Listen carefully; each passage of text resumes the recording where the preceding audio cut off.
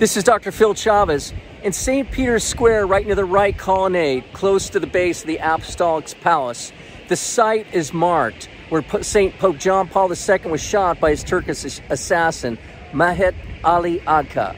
The date was May 13th, 1981, the feast of Our Lady of Fatima.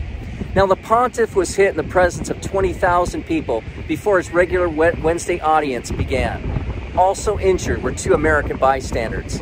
Now, the Pope was struck 4 times. 2 bullets lodged in his lower intestines, and the other 2 deflected off his left index finger and his right arm. One of these bullets missed a major artery by 1 centimeter, sparing his life. Now, after a trajectory analysis, experts claim it came from a different point of origin. John Paul II believed it was Our Lady of Fatima who redirected the bullet from hitting a vital organ. As he says, it was the mother's hand that guided the bullet's path.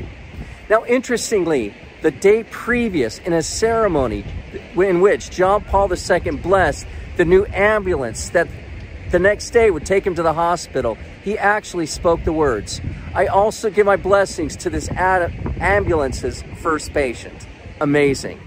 Now, some of the blood spilled can be viewed in a reliquary within a chapel dedicated to John Paul II in Santo Spirito Church, very close to here.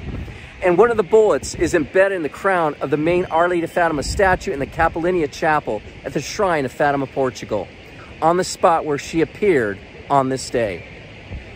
John Paul II only had Christian love for his would-be assassin, and he made his appeal to the faithful.